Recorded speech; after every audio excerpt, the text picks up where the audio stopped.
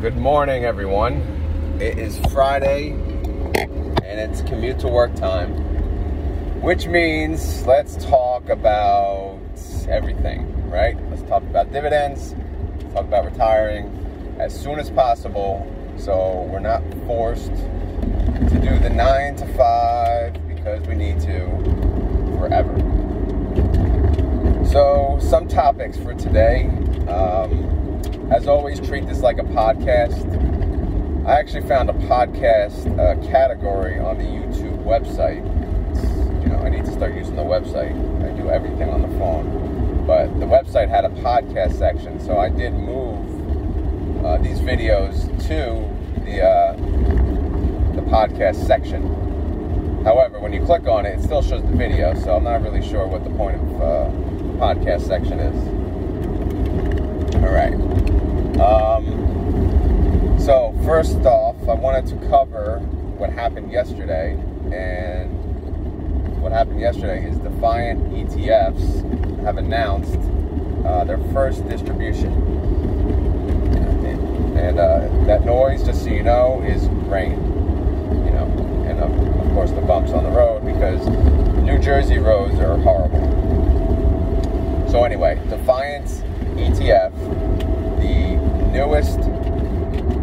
It's not a covered call ETF. It is a put ETF. They sell puts on the indexes. They sell puts on the NASDAQ. They sell puts on the S&P 500.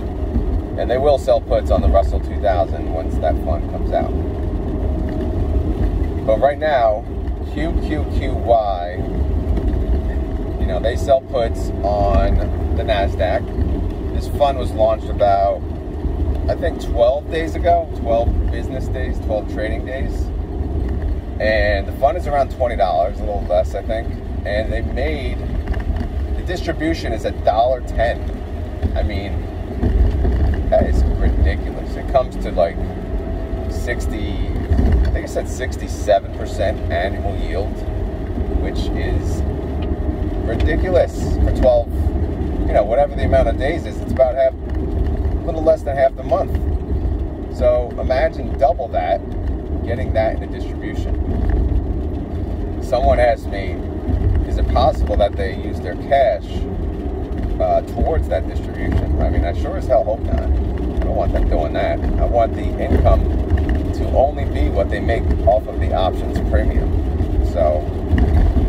But anyway, so QQQY paid $1.10, and JEPY, JEPY, paid 90 cents.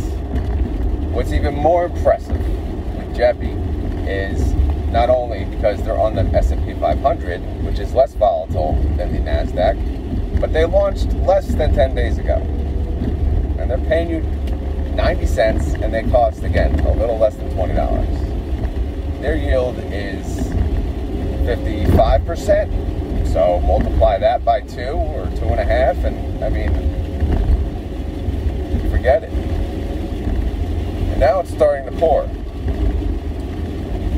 And by the way, it rained Saturday, Sunday, Monday, Tuesday. It stopped Wednesday, and then it rained Thursday, and today's Friday, and it's raining. Just so you guys know what the hell kind of week this has been. But when it rains, it pours, right? Anyway, so yeah, those are the distributions for JEPY and QQQY. And the best part overall is ex-dividend date is Monday, which I believe is October 2nd. And since today is the day before ex-dividend date, the trading day before ex-dividend date, you can still buy into these funds to qualify for the distribution, which is pretty awesome. I know Yieldmax does the same. They give you a day. So you have an opportunity. I mean, if you're just hearing this news now, you don't have to be like, oh, crap, I wish I would have bought it. No, you can buy it. You can buy it today, and you're going to get $1.10. For every QQQY, you're going to get $1.10. I mean, you buy 5 shares. You're going to get $5. I mean, I know we know how the funds work, right? When they pay you that distribution, they drop, the fund will drop by that amount. But hopefully in time, throughout the month it recovers until they pay the next distribution. Also keep in mind, this fund, they sell, it's daily options, so it's more risky than Yieldmax, which, I know that's surprising. I don't know how much more risk we can handle, right? But they do daily options and they sell puts pretty much at the money. So if the market tanks any one day, you're going to feel it, and you're not going to like it, but it's possible. So, and as always, before I forget, this is not financial advice. I am not a financial advisor. I'm a guy going to work who's trying to retire on dividends and sharing my content, hoping to help others, get some motivation from my videos. So yeah, again, they sell daily options, they sell puts daily, and it's a bullish move, so they want the stock to go up, or the index to go up for that day, and if it does, they win. If it doesn't, they could lose money. But the doesn't is really what matters. How much further down can it go in one day? Because they have to cover that gap, and you're going to feel that pain. So the risk is there, okay? The risk is certainly there. Which kind of brings me into the next topic, because I make a lot of Yieldmax videos, mainly about Tesla holdings, and one of the famous questions is, a couple questions. Is this safe, or is this a long-term investment? So, my answer to that is, it is what you need it to be. So, this is how I treat Yieldmax. This is how I treat Defiance ETFs. This is how I treat Clip, and any of the others. Rec shares, if I dare invest in them, which I'll talk about them in a second. But I treat it like this. I'm investing in a fund manager to do options trading, and that's it. I'm giving someone money, and I'm saying, okay, sell options for this stock or this index and make me money. Just give me my portion of those options premium, and that's it. They have to be smart. These fund managers, you need to trust them. They need to make good moves. This is why I'm following Tesla and the moves that they're making, by the way, because I'm pretty sure that same person is running the majority of the other funds. I could be wrong. That's actually a question I should probably ask, but this weather sucks, man. But yeah, so you're basically saying, here's $1,000, make me some money from selling options on this stock or this index. And it's really as simple as that. They can't control what the market's doing, but they probably have a better idea of what the market does than you do. This is their job. This is their living. So would you rather take your money and invest it, and sell options on your own when you have a 9-to-5, when you're busy all day, when you have a family? Probably not. I've done it, and I'm not gonna lie, I lost a lot of money because I was stupid, but I got greedy. I sold options on AMC. I sold options on GME because they were high volatility, and I got murdered. I lost a lot of money. Not that much, but enough to make me say, okay. I actually learned a lot, though, in the process, which was good, but it taught me that, okay, I am not ready for this. I am not ready to sell options. I don't have the time. I definitely don't have the patience. So when these funds came out, obviously QYLD was already out, but I'm not gonna lie, I never really looked too much into it. I just saw them as 10%, great. Should I buy them? Nah. But then Yieldmax came out with the individual covered call ETFs, which was very, very smart, and it opened your eyes. I mean, I knew how much I could make in options, but I just couldn't do it because I'm not sophisticated enough in that realm. I don't follow the market enough. I'm not smart enough, and I don't have enough time to do that. But if there's an expert out there willing to do it for you, then yes, you can make a crap load of money on options trading. Crap load. So just think of it like that. Just plain and simple. Here's my money. Go play around with your options contracts and make me money.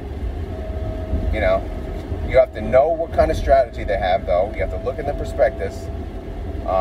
Most of these are bullish plays, so you have to be bullish on the underlying, bullish on the index.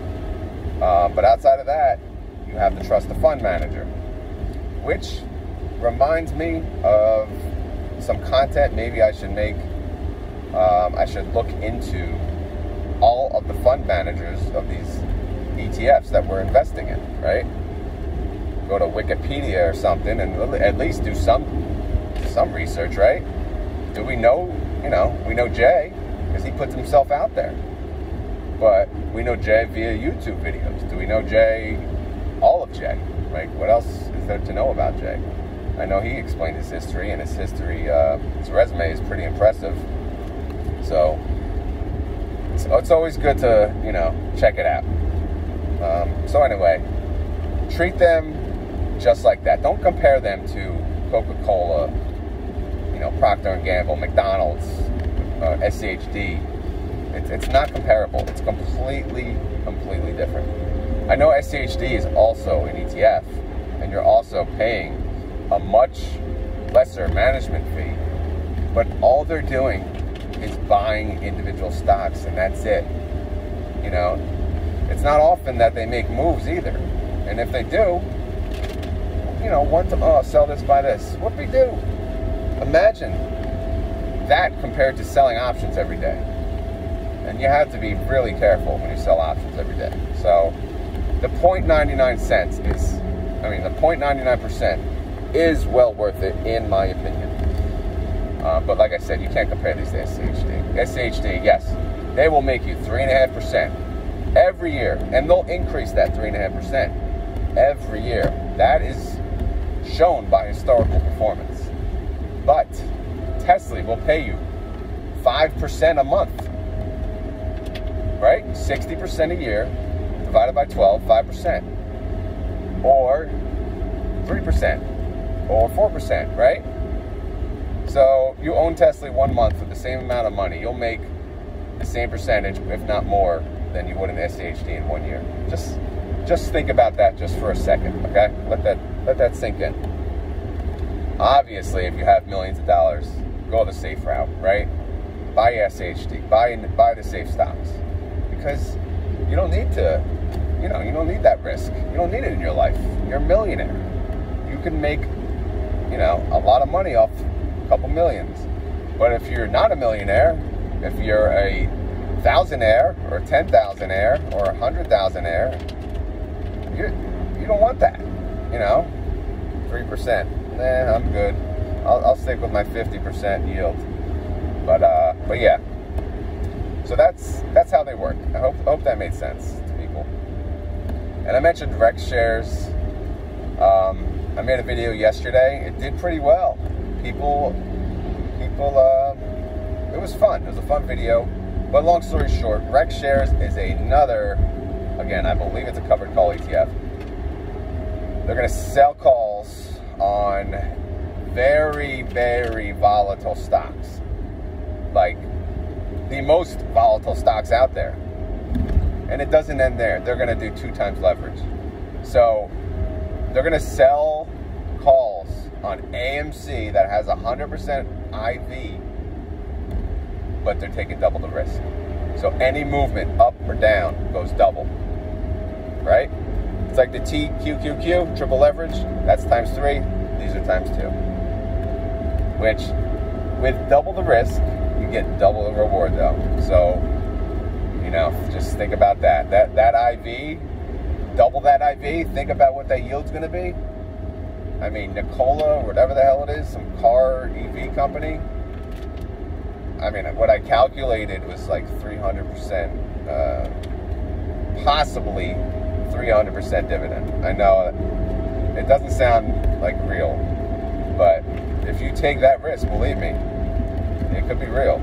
I don't know about that company, so I'm probably not touching that one. I'm not sure if I'm touching any of them. I really need to think about it because it's just getting out of control. Yieldmax was really the extent of my risk tolerance. But, never say never. We'll see how it goes. I'm definitely on board with QQQY. I know that's, like I said, a little more risky than Yieldmax. So I already own them. But I'm probably going to buy 10 more of each today just to get a little more money on pay date for that. And then I'll take that money and I'll buy more of whatever I please. Great. Adding to my monthly income, hopefully, now and going forward. Okay, what else? Still raining, by the way. I apologize if the sound sucks for my car podcast, but, this is what you're dealt with, which brings me to my next topic, which is my YouTube. And I just wanted to explain, why my YouTube is the way it is. I do every single thing on my phone. I don't have a laptop to work with. I have my work laptop, but I don't use that. I have my phone where I do everything. I make videos and I create the pictures or the thumbnails, or typically I get help with the thumbnails though. And if you need a guy, by the way, to do your thumbnails or your content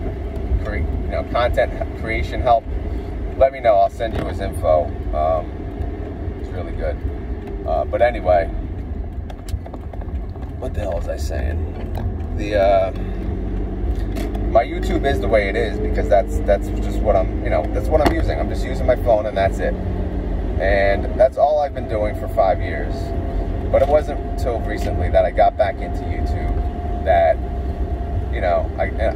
I completely changed my strategy from the typical snooze fest of retiring on dividends by 65 to retiring on dividends in 5 to 10 years, or using income now, right? Living off income now, having fun with income now, not your typical, retirement, traditional IRA, Roth 401k, traditional 401k. No.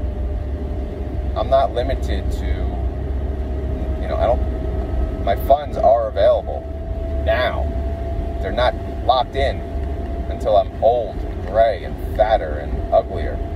They're available now. If I make $2,000 next month, which I probably won't, maybe $1,500, maybe $1,800, but whatever I make next month, I can take that money and pay off my credit card, or I could essentially buy a laptop for my YouTube channel, right? Or I could take my family somewhere. I could do whatever I want.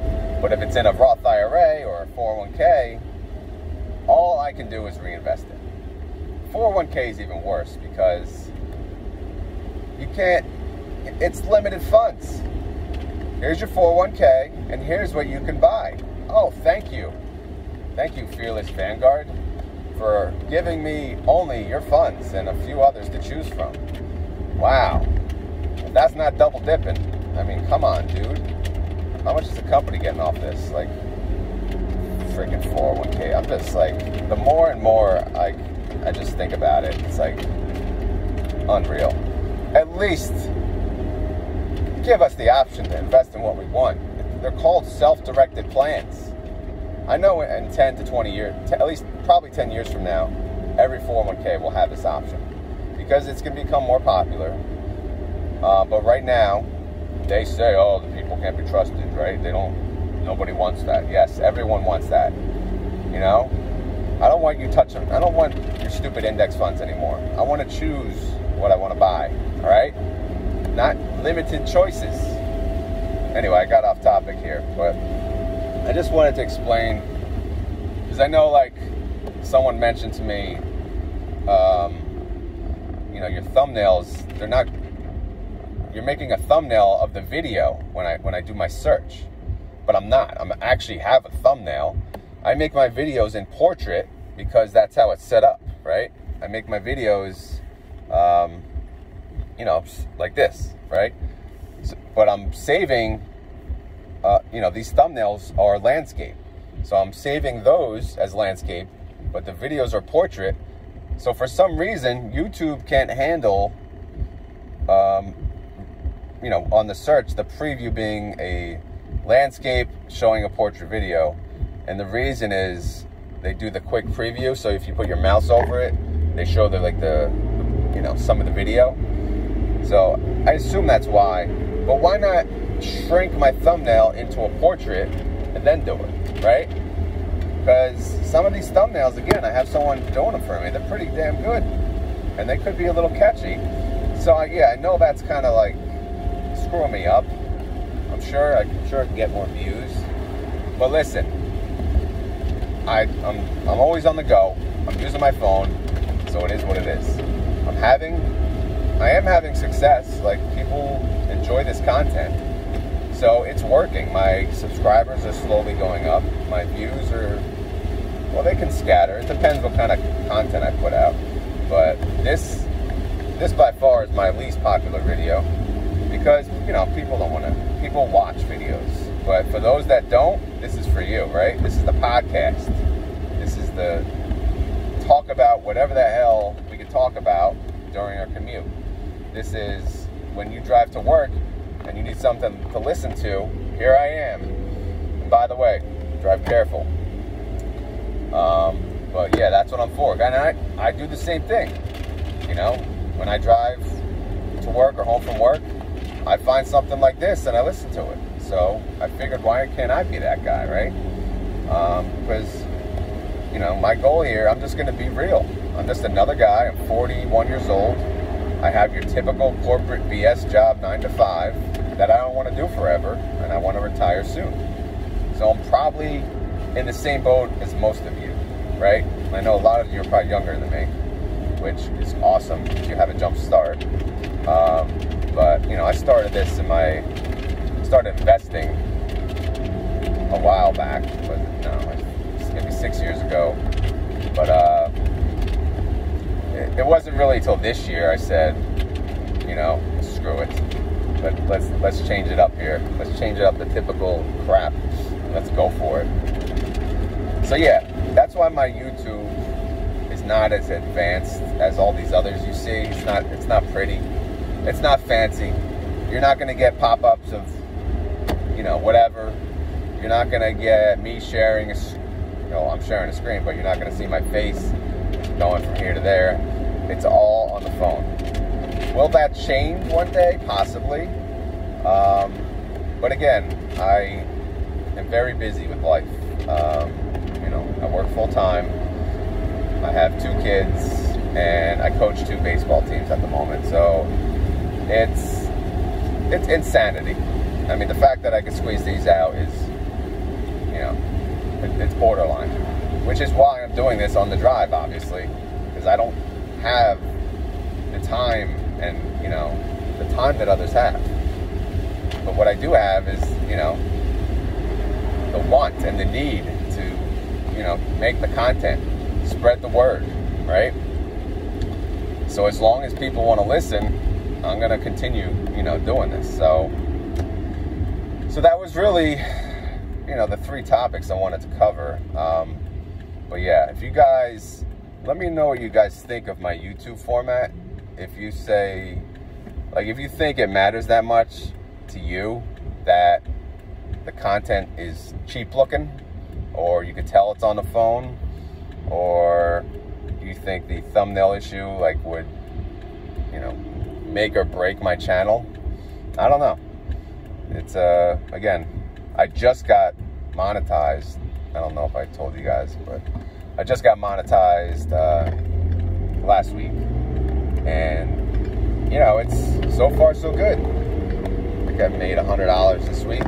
You know, nothing like you know, I can't retire yet, obviously, on YouTube, which that was never in the plans anyway, but if it's a possibility, then sure. As these get, you know, as long as my count goes up, my views go up, my subs go up, and people share that they enjoy it, I will continue, because this is fun for me. I enjoy this. You know, my videos aren't me lying. It's just me talking about what I believe, what I want. God, what a shitty commute. Oh my God. Just one of those, you know, one of those rainy commutes. By the way, if you're still watching, if you have a long commute, please share how long. I want to see. I commute an hour one way, which I believe it's a little above average. Well, for the country, it's probably way above average. For New Jersey, it's probably slightly above average. But yeah, let me know how far you guys commute, and if are these videos where you listen to, you know, do you listen to these videos only during your commute? Because that's pretty funny if you do, because you're talking to a guy making a video while you're commuting. So I think that's pretty hilarious. So yeah, that's it. I don't think I have anything much more to say, but as always, I appreciate everyone watching, you know, my content, leaving comments, and you know, sharing feedback. It's good. You know, it's good to know. It's good to hear. All right, I'm out of here. I'm almost at work. Not really, but I'll talk to you later. Bye.